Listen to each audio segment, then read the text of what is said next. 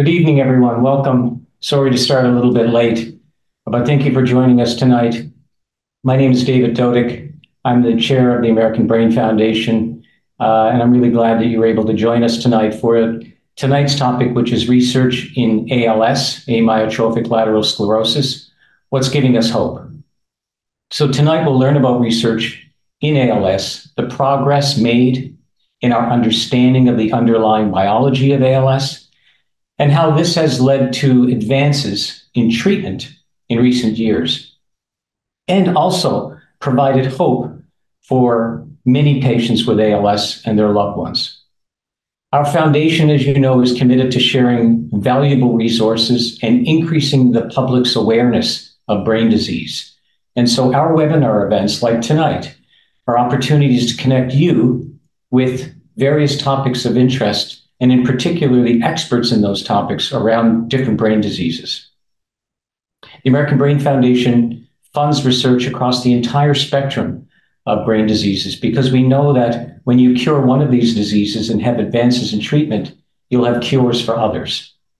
So currently, we're funding 3 ALS researchers, and we will be granting awards to 3 more ALS researchers in the coming months.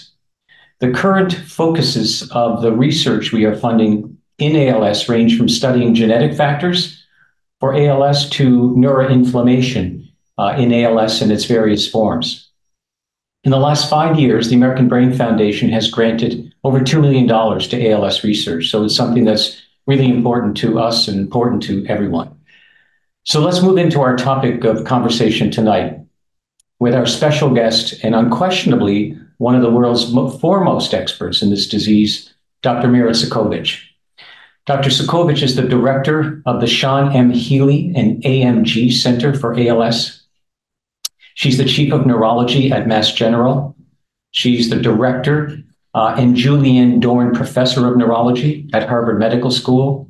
And proud to say, she's also a fellow and a member of the American Brain Foundation's Board of Directors.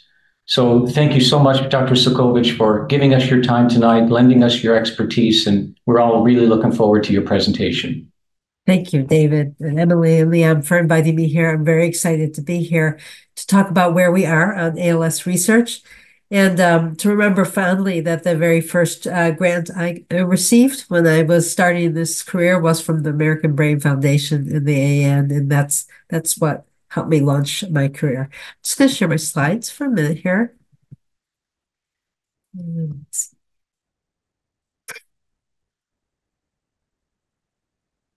Right, just a moment. Oopsie. I gotta hide myself so I can get to the button.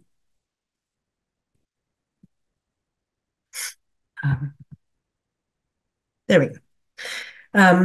So I'm gonna talk for 15, 20 minutes just about where we are in treatments for people living with ALS or amyotrophic lateral sclerosis. Very excited to say that we have several options, and the day has changed when we used to tell people that we didn't have any treatments, but now we have many treatments that can slow down the illness. We have many clinical trials, and there's so many people really around the world working on ALS. So I have a few disclosures that I just wanted to show here, both grants to my institution as well as personal consulting. So ALS has a really broad impact. It stands for amyotrophic lateral sclerosis. It's what we call a neurodegenerative disease, which means that as people get older, there's a greater chance of developing this illness, and there's one or more parts of the brain or the spinal cord where you have loss of the cells or the neurons. ALS is thought to be a rare disease, but actually when one looks at the lifetime risk of getting it, it's actually not that uncommon. So 1 in 340 women will develop ALS in their lifetime. At any one time, there's about 30,000 people in the United States living with ALS and more than 400,000 globally. It can hit people really at any age. The median age is in the 50s. However, unfortunately, we see people in their teenage years. We see people in their 90s. It really can affect all ages. There's lots of research to try to figure out what causes ALS. We know that between 10 and 20% of people have a known change in their DNA, what we call genetic mutation that causes the illness. It runs in their family, where many, many people in the same family will have ALS or a related illness called frontal temporal dementia. But for the 80 to 85% of people who don't carry known genetic mutation, we think it's a combination of what we call genetic risk factors. These are things that increase your risk that are in your DNA of getting the illness, plus things in the environment. And as I mentioned, it gets more common as people age. So a couple of years ago, if I was giving this talk, I'd probably say that there was one medicine, riluzole, that was developed in 1995, and maybe one, if any, clinical trials for people to participate in. That is completely changed right now, which is so exciting. There are more than 27 late-stage clinical trials. Those are trials where, if they're positive, they could go on to marketing and be available for patients. We're seeing more of these trials have positive results. We have 4 marketed drugs that slow down the illness. We call them the 3 R's: riluzole, radicava, and rolivrio are all medicines for all forms of ALS, whether you carry a genetic mutation that causes it or you have the what we call the sporadic form. And I'll tell you a little bit more about that. But as you can see here, some of them have been available really just recently, with the last one, rolivrio, approved by the US FDA and Health Canada in September of 2022. So it's only recently that we can tell our patients when we see them that we have 3 drugs that we can give them to slow down their illness.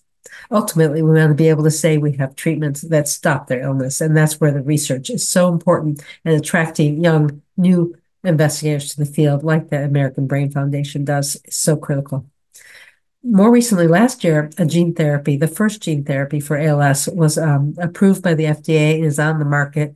I'll show you some of that data, but this is a game changer in the field. The drug is called tofersen, and this is the first time in my career where I've seen a drug not only work, but actually halt the illness, and with some people getting better.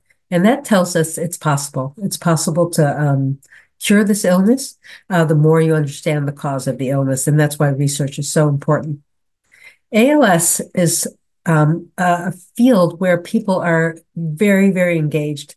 There's a global patient advocacy group that is just phenomenal, that is working to help get federal funding for ALS, to help each other, to provide things that people and families with ALS need, and to work closely with the clinicians and the scientists.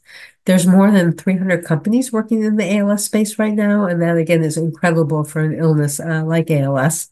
And there's global clinical trial networks of investigators and sites working together to try to make sure that no one living with ALS has to travel very far to be part of clinical trial or ALS research. We're also trying many different innovations to screen through these drugs faster, because we know for someone living with ALS, time is really critical.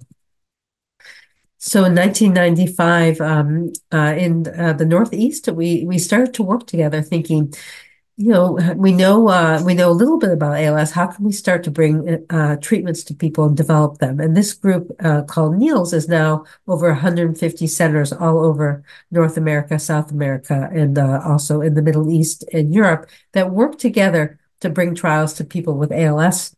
Anyone who's touched by ALS can be part of this group, and we're grateful for the support of many foundations.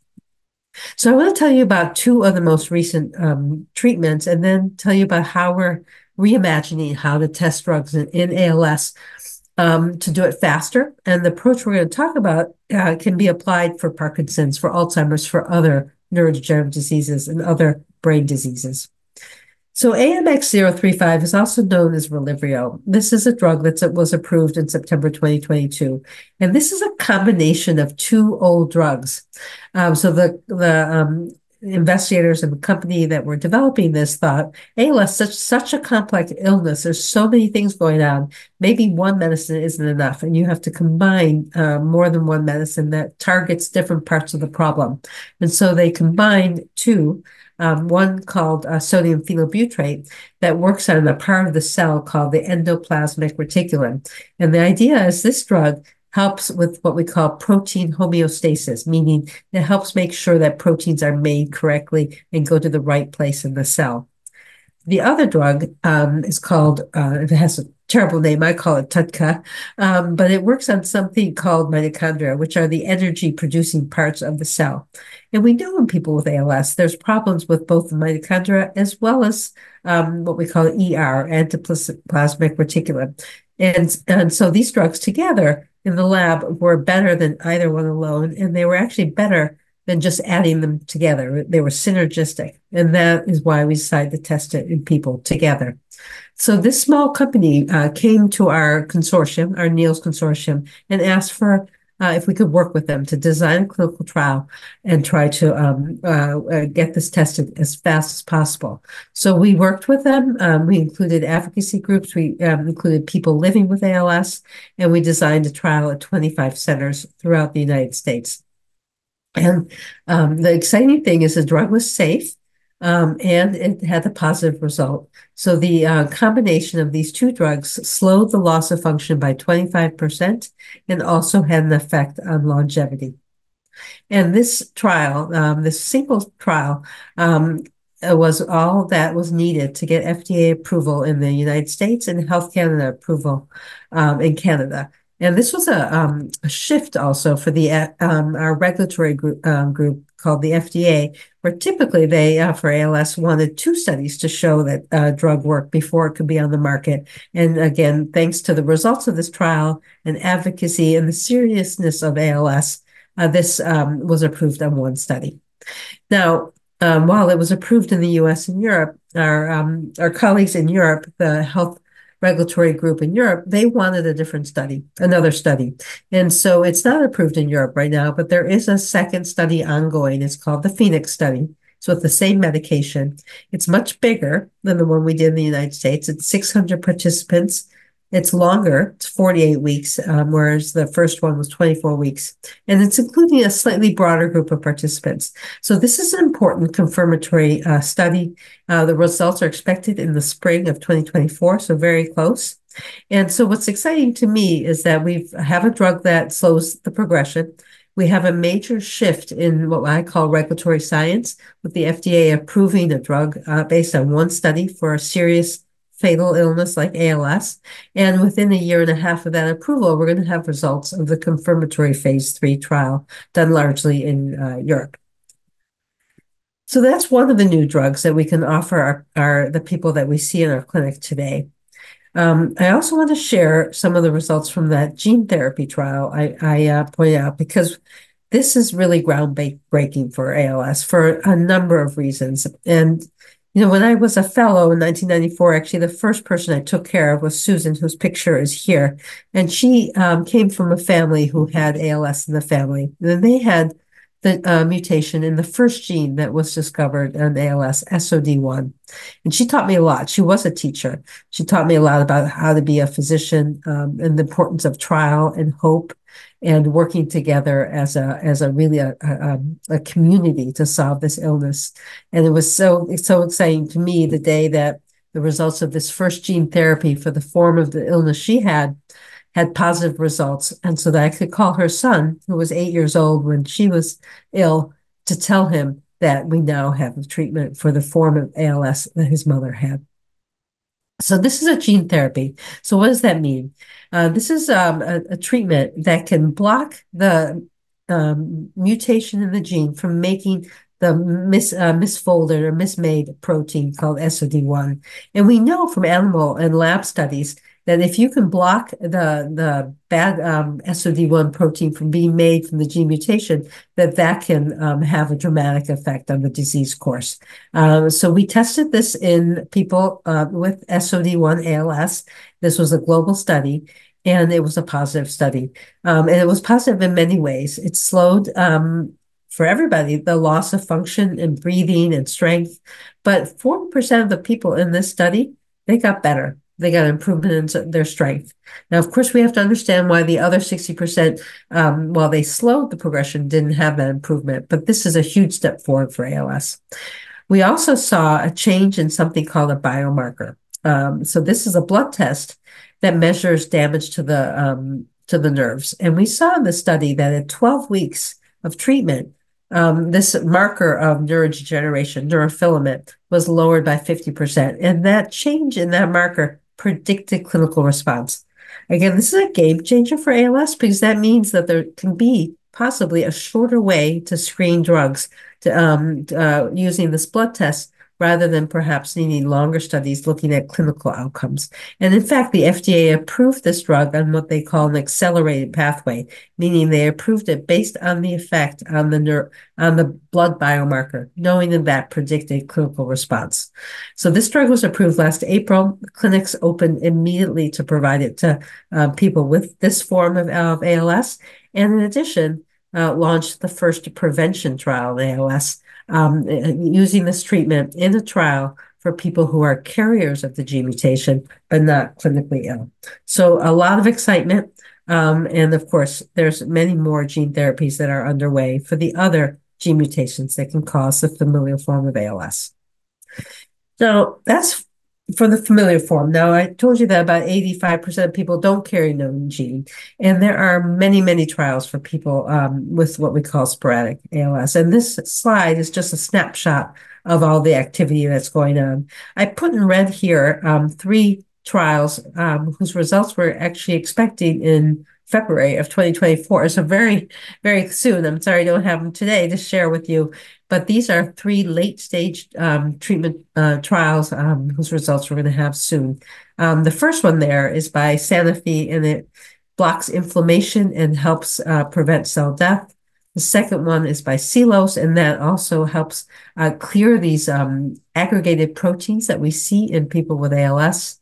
And the third one, Cudkowicz, is a drug that works just on the mitochondria. So that's just a snapshot of a few things coming up, but all the other ones listed here are actively enrolling participants with the results expected again later this year or early next year. So when we looked at this big list, we thought, okay, if we test each drug one at a time, we're going to be here like 20 years from now. We need to do this more efficiently. And we really borrowed a concept that's already been very successful in cancer clinical trials, where they have a lot of drugs, and that's called a platform trial. This is a way to really cut down the time of drug development in half, cut the costs, and really increase the number of people getting active drug. So just for example, the traditional way of testing a drug to see if it works or not is to test one drug at a time. It's kind of like as if you built a stadium to play a football game, and you built the stadium, you played one game, and then you took the whole thing down. No one would do that. It's terribly inefficient, but that's how traditional trials were done. What a platform trial does is test multiple drugs in the same infrastructure and keep adding, removing drugs until you find the cures. And, again, it's kind of like building a stadium and playing all the matches in there until you have your final result.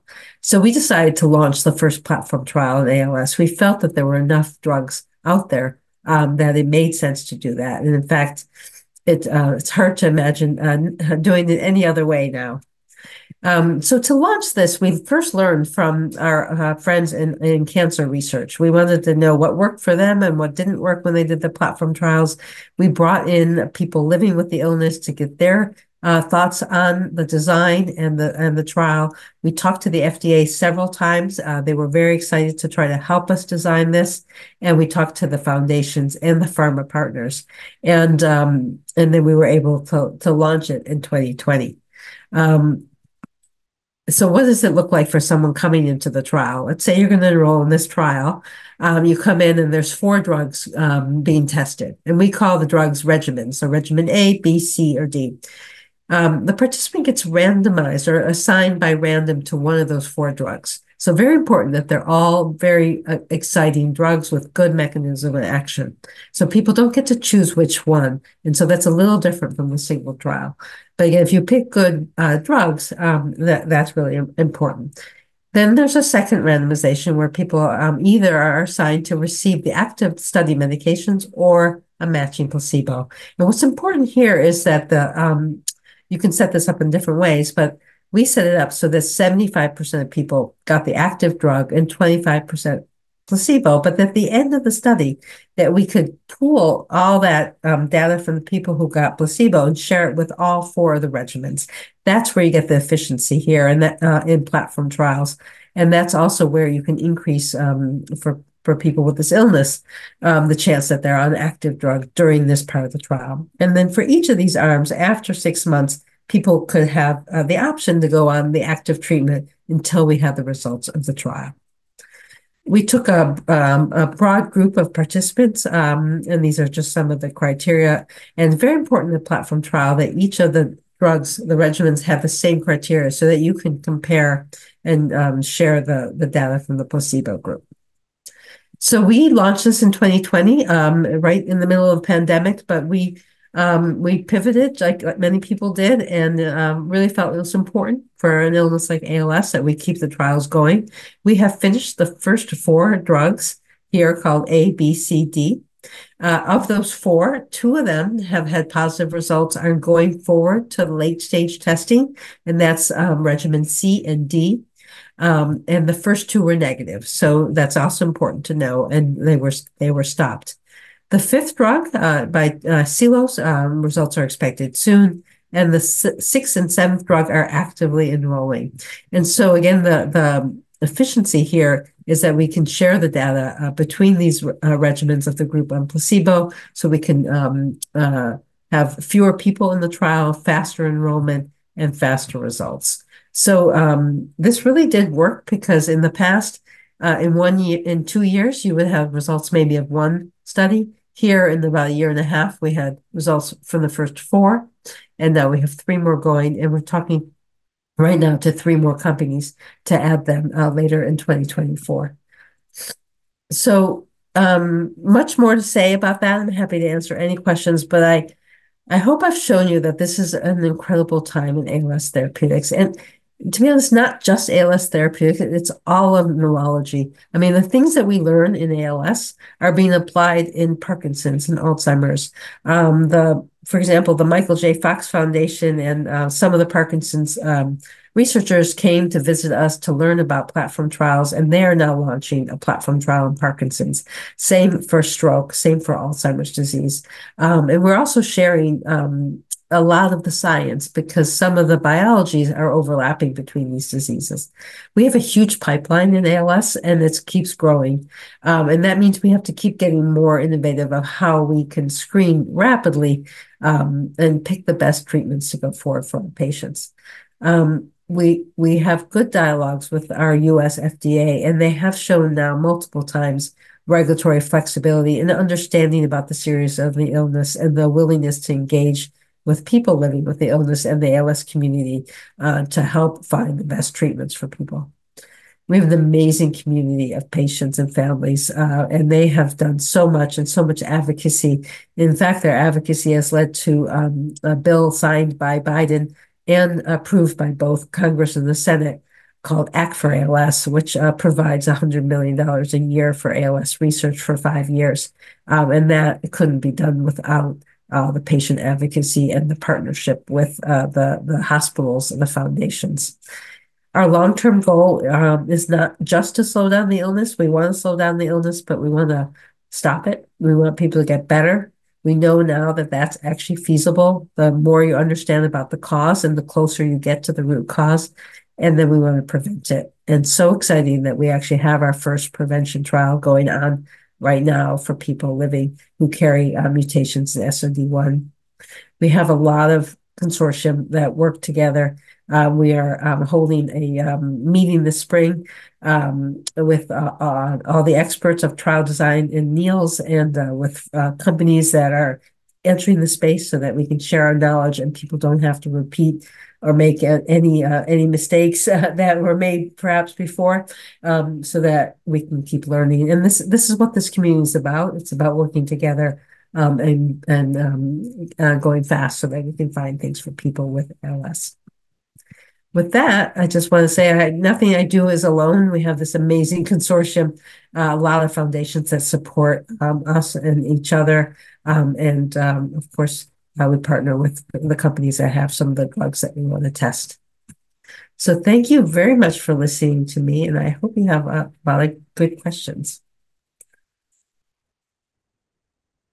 Merritt, that was superb. And I had to say, quite honestly, I had no idea that you showed 24 different druggable targets. I had no idea that we were at that level right now in ALS research. So that's phenomenal. For those of you who want to ask questions, you can raise your hand, open your mic, or text, put it in the chat, your question. And we have a question here, Merritt, and that is, what do you look for in a candidate therapy for a platform design trial?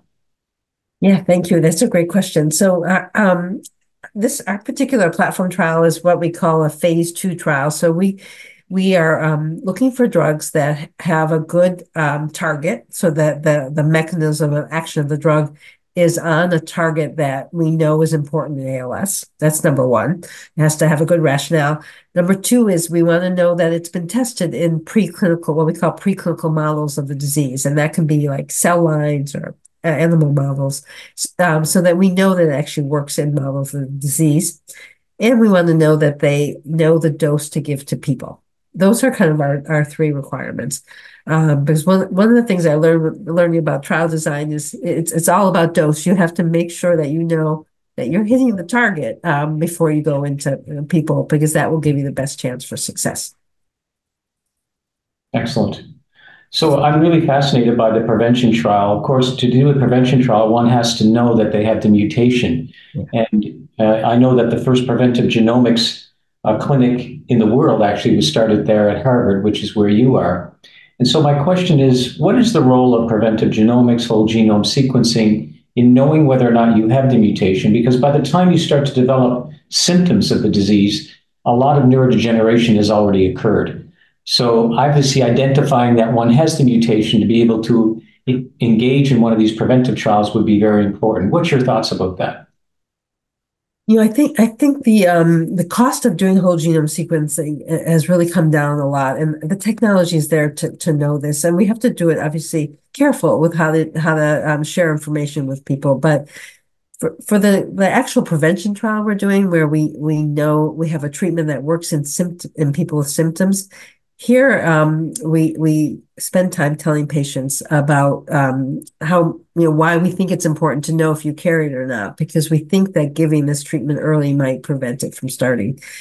We know already from a couple of the marketed drugs for ALS that the earlier you start it when you have symptoms, the bigger effect you have. And so we are taking this leap that if you actually even take some of these drugs before your symptoms, that we really could prevent it. So I do think it's really important, but it's a dialogue, and one that can't be rushed with people, because it's obviously a big deal for someone to find out whether they carry a gene mutation or not. Right, right. Tofersen, as you mentioned, actually decreases the level of neurofilament light, NFL, and that predicts outcome.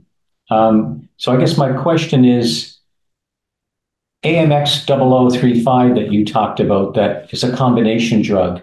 It seemed to slow the decline in function in 25% of people. Did it affect neurofilament light levels? Yeah, very good question. So Amylyx, or also known as Relyvrio, did not change neurofilament levels in blood in the 6-month study. So the field, there's a couple of things that we don't know. So we know that if you lower it, it's a good thing, and it can predict good clinical response. If it goes up, we know that's bad. But if it doesn't change and you see still a clinical effect, it just tells us that it's not the only biomarker we need. And it might be that for drugs that perhaps are not right at the absolute root cause and are a little further away from the root cause, maybe it's not going to change neurofilament, or it's going to take longer. And so we're waiting to hear, the results of the repeat study of the Amylyx drug because it's longer, and so maybe we'll see that it's just going to take a little longer, but it's still an open question in the field. Yeah, thank you. There's a question here. How does the challenge of heterogeneity in ALS compare to other diseases? And how's the field accounting for this in trial design? Yeah, really good question. And I think this question plagues many brain diseases, it's particularly neurodegenerative diseases, where we know clinically that people are very different. They have very different courses. We know in ALS that some people have a course that's so rapid, it's less than a year, and other people have a course of 10 years plus. So we do have to solve this. And I have hope that with AI and a lot of the omics work that are going on, that we might be able to subset people by biology better. But right now, the way we deal with it in trials is with our inclusion criteria to try to get a more homogeneous group, and with the sample size, where we still need a couple of hundred people to deal with that heterogeneity. But as we get smarter, have the tools biologically to understand the subsets, I think the trials will get better. Yeah. Another question here is, can you talk about DIALS? Yeah, DIALS stands for Dominantly Inherited ALS. And this is a study modeled after something called DIAN in Alzheimer's disease, dominantly inherited Alzheimer's disease, where we're following people at high risk for getting ALS, so people who are gene carriers. Now, and we're following them pre-symptomatically with lots of measures, cognitive measures, electrophysiology, blood, spinal fluid markers, to try to understand what are the first signs that happen. And to help us then have that data to design prevention trials. So in DIALS, there are many different gene mutations that can cause ALS. There's actually over 45. And so it's really anyone with a family history can come in. And there, people can choose to find out if they carry the gene or not. And if they don't want to know, that's fine, and they stay in the study. But if they want to know, they can also find out. So there's a lot of genetic counseling as well. Yeah. Tofersen, this very exciting treatment, not only slowed the decline in function, but it also actually improved strength. People actually had reversal of function, improvement of function. Yeah. So are you seeing that with AMX 0035 as well, or did you just see a slowing of progression? With AMX 035, we just saw slowing. Yeah. Really, the first time the field has seen improvement is with the gene therapy for SOD1.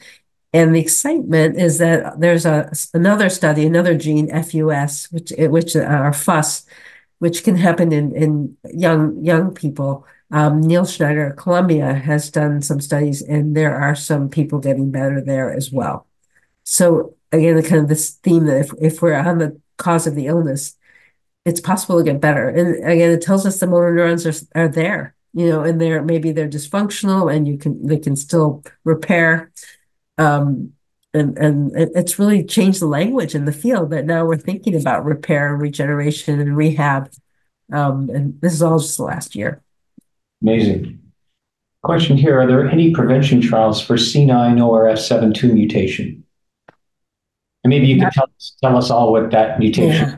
Yeah. So there aren't yet, but DIALS is setting up, gathering the information so we can do that. So C9orf72 is actually the most common genetic mutation causing ALS, and it doesn't only cause ALS. In some people, it also causes frontotemporal dementia.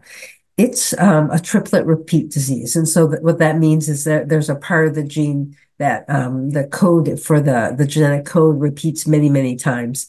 And it's turning out in neurology, not just ALS, but also in Huntington's and other diseases where we have those triplet repeats, that the gene therapies are more complicated. So there have been 2 attempts at gene therapies for C9orf72 that did not work.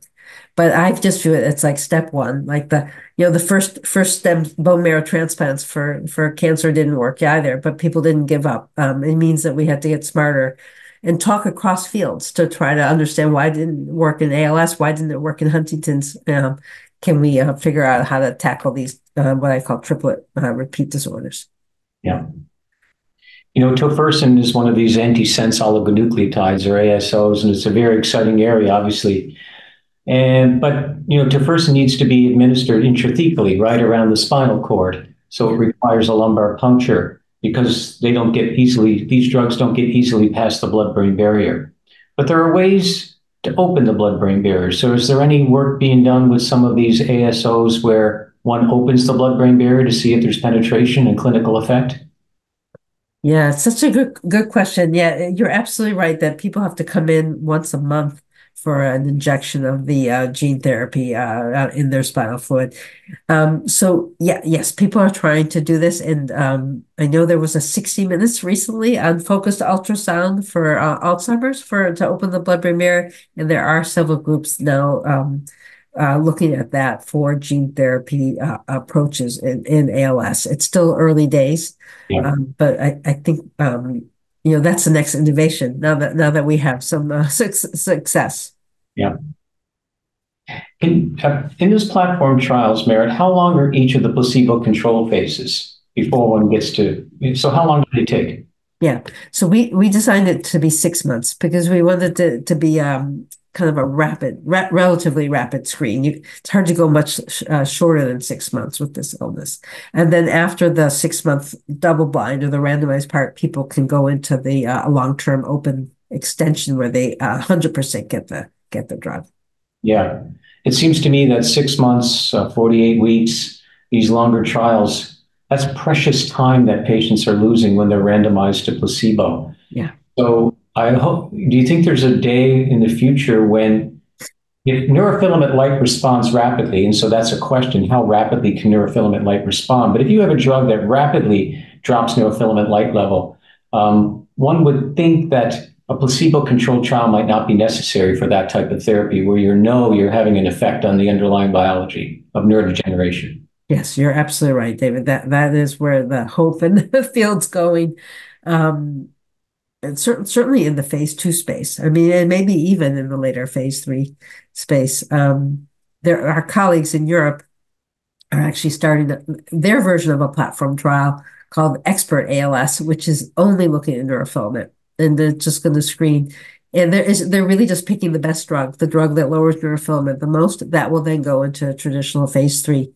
And for that type of approach, I don't think you need a placebo. The other question is really about AI. Can you make these kind of digital twins, or do we have enough data on the natural history that you could, kind of match people that way, again, in that phase 2 space? Terrific. Question here, can you explain again the combined placebo group? The placebo groups from each segment are compared with each other. Sure. Yeah. So in the traditional trial, half the people are on the drug and half on placebo, and then at the end of the study, you do your comparison. In the platform trial, it's for each drug, it's a smaller percent. For us, it was 25% for each drug. But the end of the study, you pool all the data from each of those 25% in each of the drug arms, each of the regimens, and you use all that data. So you actually can compare 1-to-1 still, or it actually can be 1 to 1.2. You can keep using, as long as the natural history doesn't change, you can keep using that placebo data for all your arms. And so it really, for patients, it's still not good to have a placebo, but instead of a 50% chance, it's a 25%. And we hope maybe over time that it can be even less. Excellent. Yeah. Any other questions for Dr. Cudkowicz?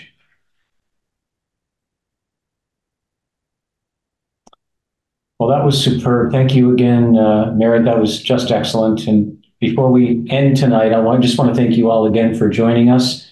As you know, we host these free webinars regularly. We'd love to see you again. The next one's February 26th with Drs. Alex Porter and Greg Cassino on seizures, what you need to know.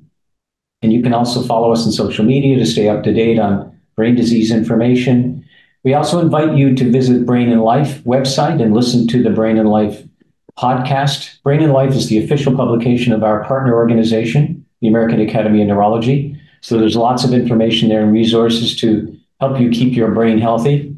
And of course, you can also support innovative research to find cures for tomorrow's cures by making a donation to the American Brain Foundation, which I know many of you already have, and no donation is too small.